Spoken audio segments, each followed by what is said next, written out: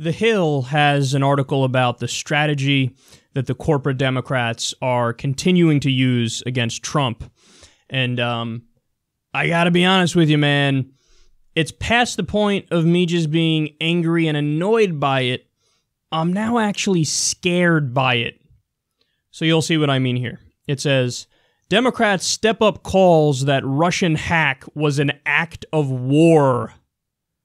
Quote, Democratic lawmakers are publicly calling out Russia for engaging in war by meddling in the U.S. presidential election. Let's pause.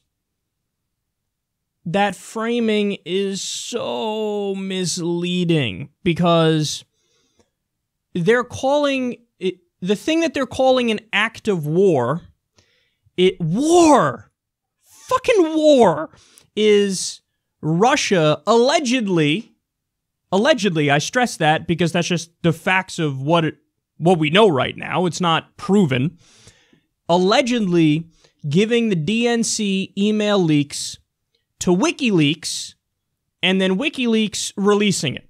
Now remember, what did we learn in those leaks? We learned a lot of things that we should have fucking known.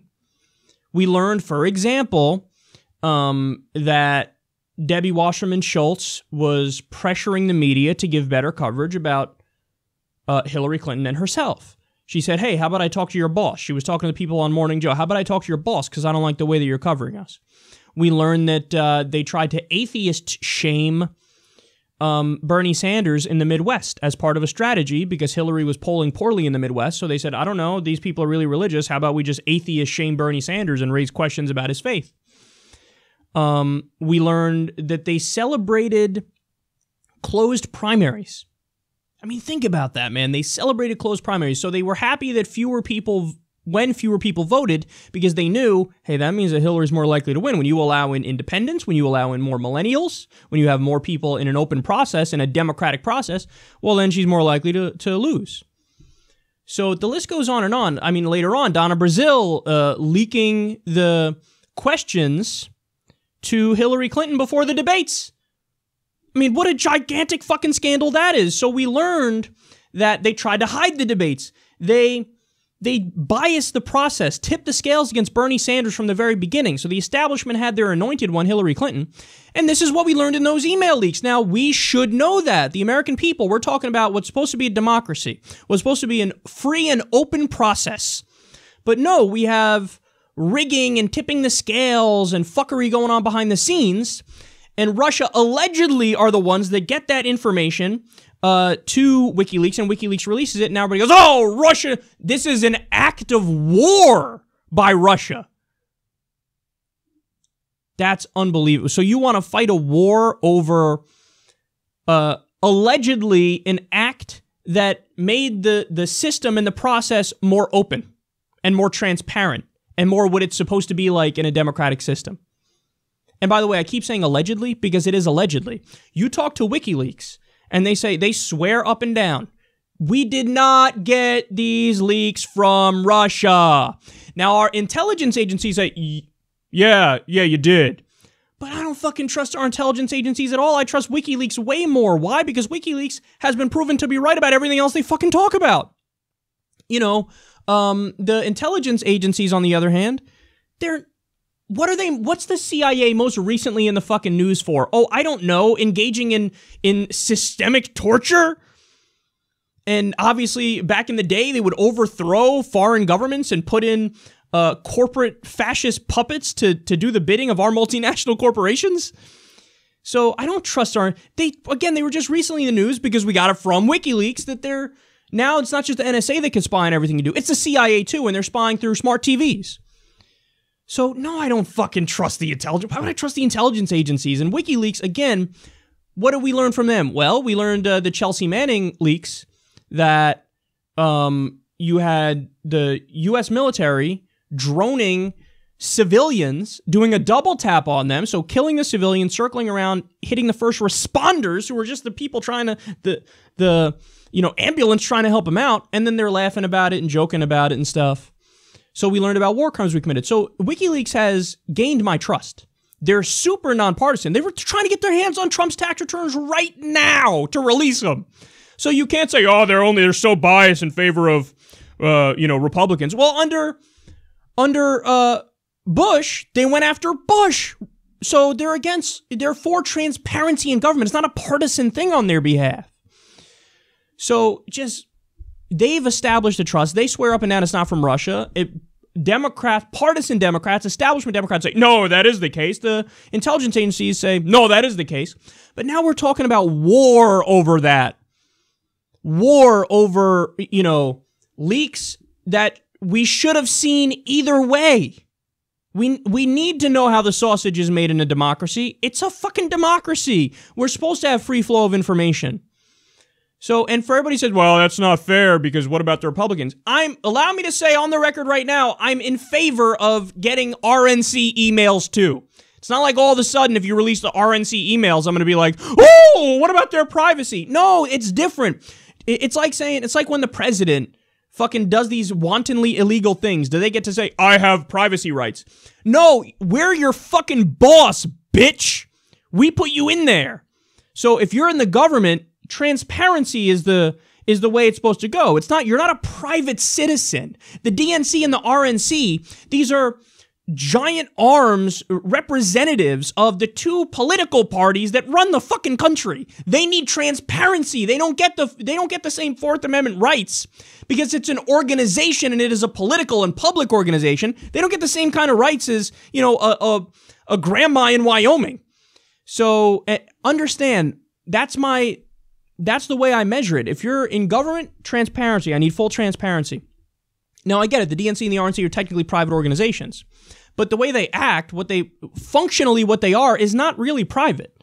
Because, again, they're representatives of the two major political parties in the U.S., which are public, which are very important and have a lot of power.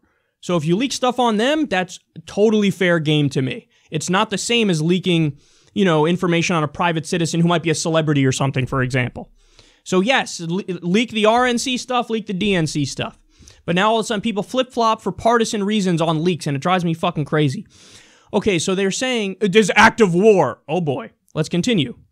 They say the Democrats have been particularly bullish in the wake of FBI Director James Comey's disclosure that the Bureau is investigating whether there was coordination between President Trump's associates and Russia in the influence campaign, which involved leaking hacked personal emails, they say, from Democratic operatives to damage candidate Hillary Clinton. All right, pause again.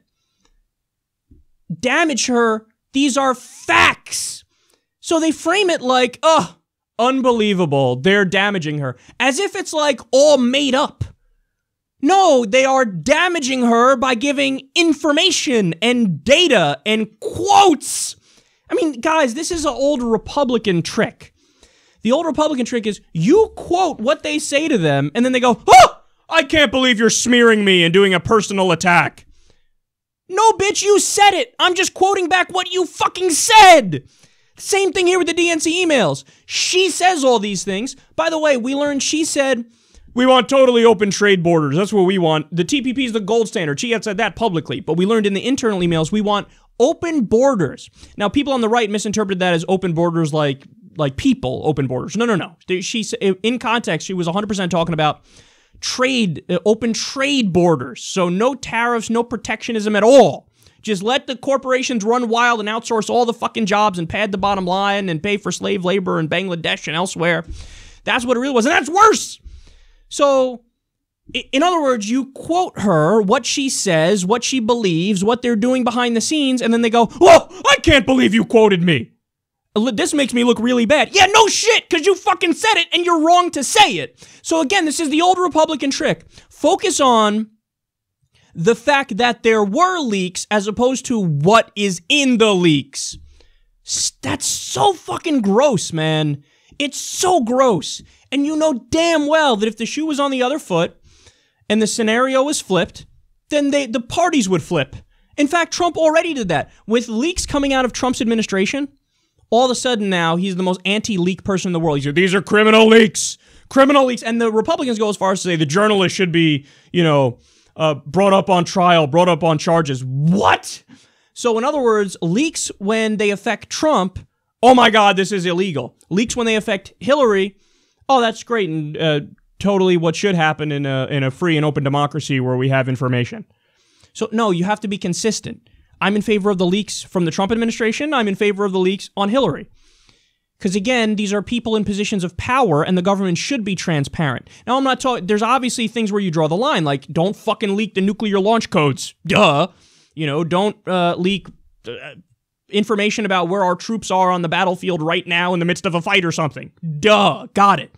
But outside of that, if we're learning shit that we should know anyway, I mean, the old trick that the government has been using for decades now is anything that's slightly embarrassing to us, the people in power, we're just going to say it's classified, top secret, you can't look at it, you can't fucking talk about it.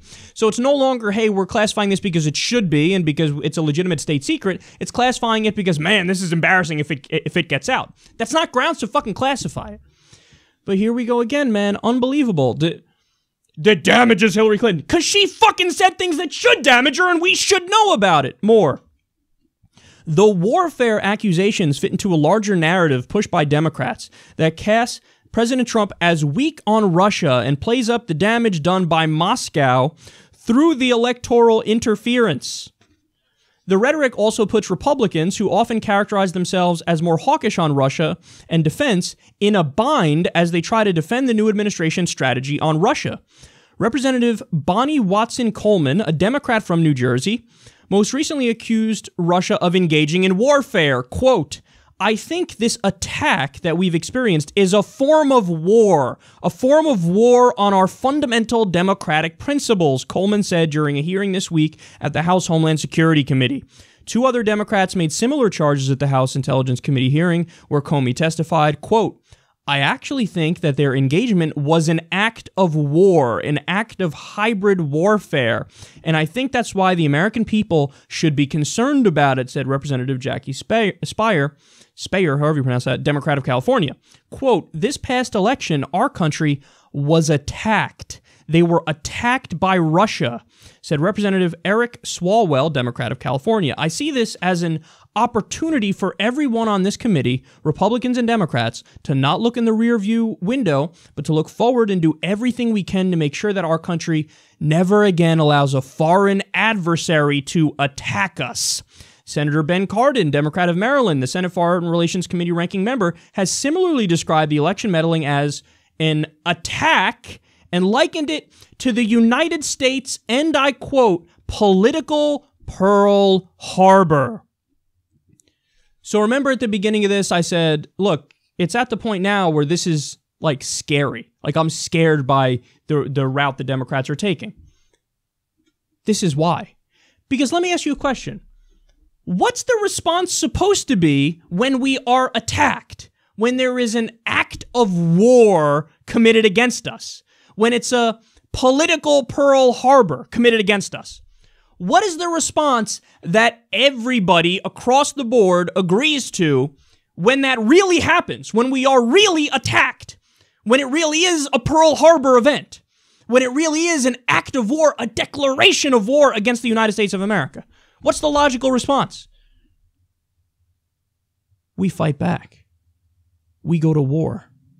We actually break out the guns, get the military ready, do an invasion, get hawkish, intervene. And look, I'm speaking as a committed non-interventionist, as everybody knows. I'm against wars of aggression. I'm against offensive wars 100%. But if it were true that there was an act of war committed against us and we were attacked first and there was a political Pearl Harbor against us, well, then it's just a matter of self-defense. Get the military ready. Get the military fight. Go, go, go, go, go. So the way they're framing it, the logical response is war. Let's go to war with Russia. This is why the hysteria and the new McCarthyism that the establishment corporate Democrats are doing is incredibly dangerous. Because they're escalating to World War III. Now, understand something, guys. Let me be crystal clear. If you want to talk about financial corruption between the Trump administration and Russia, well, not only am I with you, I will lead the charge in talking about that. So if President Trump rolls back the Crimea sanctions, that's a story. That's a story. If if President Trump and his now Secretary of State, the former CEO of ExxonMobil, Rex Tillerson, if they revive the Russia oil deal that they had with ExxonMobil, a multi-billion-dollar deal, well, then you have a real conversation about financial corruption, that they probably worked behind the scenes and said, look, we don't really give a fuck that you jacked Crimea. The reality is we care more about money. We care more about our own personal well-being and financial gain. And we've made some deals behind the scenes. So guess what? We're going to resurrect this multi-billion-dollar oil deal, which, by the way, sends the message, not only are we going to be neutral on the Crimea situation, we're going to incentivize you to maybe do it again in Estonia or elsewhere. Because then you have a real story. You have a real story of some sort of corrupt deal behind the scenes that involved money and you have the president making policy not based on what's best for the country, but the president making policy based on financial reasons. So if you want to go after the Russia angle over that, I'm with you. I'll lead the fucking charge. But they don't do that. The Democrats are now explicitly taking a hawkish line, and they're now saying President Trump is Vladimir Putin's puppet. He's a weak bitch, and Putin controls him. And now the only way that Trump can prove these establishment Democrats wrong is what? To go to war. To escalate in a military sense. And if you think I'm kidding, we covered the story a while ago. You go back and watch it. Rachel Maddow going after Trump on Russia. And she clearly argued, hey, if President Trump decides to take the NATO troops that are on Russia's border, by the way, an insane provocation. Imagine Russia put troops on Mexico's border. We would all be, oh my God, we're going to war. But we put NATO troops on Russia's border. What? We didn't do anything wrong. Rachel Maddow argued, if Trump removes those troops from NATO's border, well, then Putin has dirt on him. And maybe the pee-pee tape is real. Remember that? The unproven, unverified, there's a Russian government has a tape of hookers peeing on Donald Trump or peeing on his bed while he watches. I don't fucking know. But Rachel Maddow argued, if Trump de-escalates from the brink of war with Russia and removes the NATO troops from the border, well, then he's Putin's bitch. So now there is no ifs, ands, or buts about it. The Democrats are flat out hawks on Russia. The establishment Democrats have become neocons on Russia. This is why I get so angry about the Russia hysteria. This is why Jordan Chariton and Jimmy Dore and Michael Tracy get so angry about the Russia hysteria, because it has real-world consequences. And again, you don't find it interesting that why the Democrats only focusing on the place where allegedly they were involved in getting the DNC leaks, again, which are factual and things they really said, why are they only focusing on the people who leaked that to WikiLeaks and then WikiLeaks ran with it? The answer is obvious. Yes, it has to do with the fact that they feel like if they could have kept all their lies and their corruption and their cheating under wraps, then they could have won. So it does have something to do with that. It absolutely does. And furthermore, if you really were concerned about the financial corruption angle and you weren't now all of a sudden hawkish on Russia, you wouldn't just talk about the Russia financial connection angle.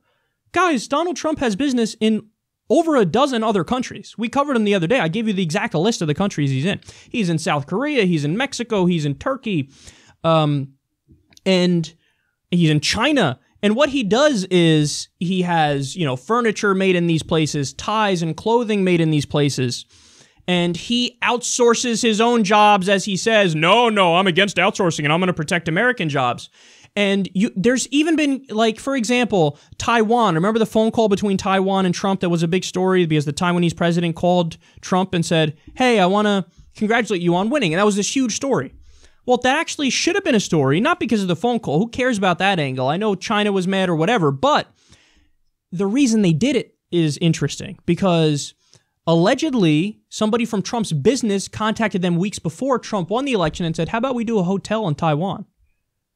So in other words, again, putting personal business above the policy that's correct for the country and sparking an international incident based on, you wanted to make more money and build another hotel. See, that's the real angle of corruption with the Trump administration. He's already violated the emoluments clause of the Constitution because he is doing personal business dealings all over the place. He's doing it with foreign governments, like I just said. Over a dozen of them he has personal business in.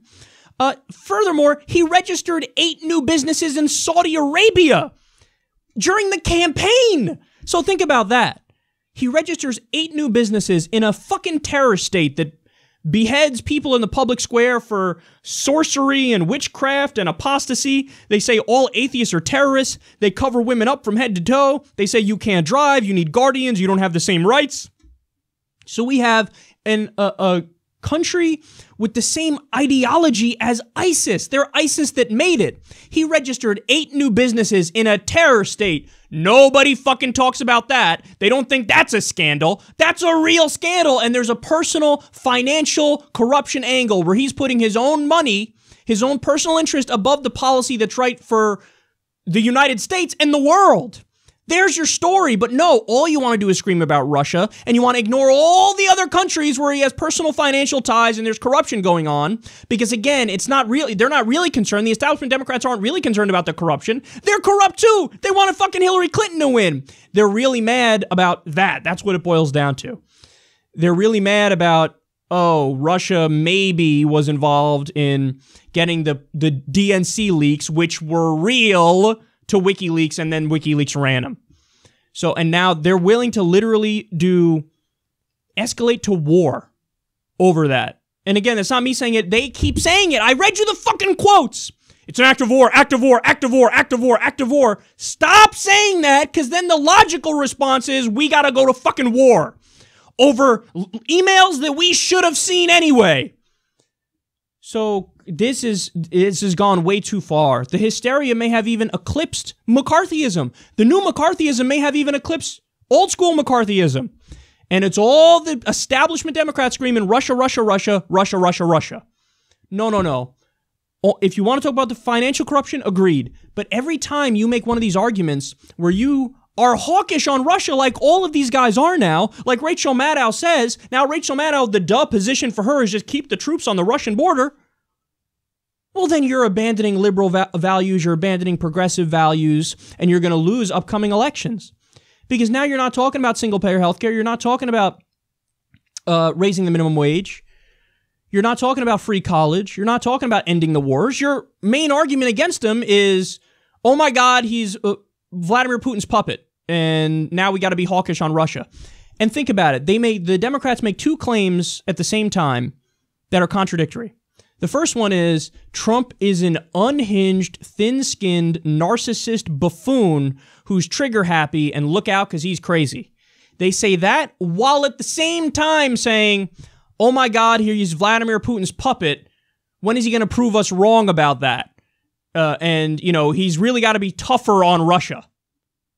So you want the person who is a thin-skinned, narcissist buffoon who's trigger-happy and crazy to now escalate and be tougher on Vladimir Putin. That makes no sense. You pick one or the other. Either you say, yeah, go to war and be hawkish and be tougher on Vladimir Putin, prove you're not his bitch. Either you say that, or you say, whoa, he's a thin-skinned narcissist buffoon, and you want to make sure you stay as far away from any kind of conflict when it's that guy. Because there's no telling what a guy like that'll do. So this is why, it drives me crazy, man, because if you keep screaming over and over, and you've been all along, Trump is weak, Trump is weak, Trump is weak, Trump is Vladimir Putin's bitch, he's Vladimir Putin's bitch, how long until that thin-skinned narcissist decides to prove you wrong? And how long until... That's what I'm afraid of. The real Russia scandal is not just the financial corruption, which is real. The real Russia scandal is the Democrats now being more hawkish on Russia and prodding Trump so much that it might end up blowing up into a very, very serious international crisis. The real Russia scandal is the opposite of what all the establishment Democrats think it is. They think he's his bitch. He's Putin's bitch. No, the real scandal is going to be when he decides to prove that he's not his bitch. And then we're all up Schitt's Creek without a paddle. So maybe pipe down with the insane, deranged rhetoric about war, act of war, act of war, act of war, because this is getting very, very destabilizing and is putting us in a very, very terrible situation.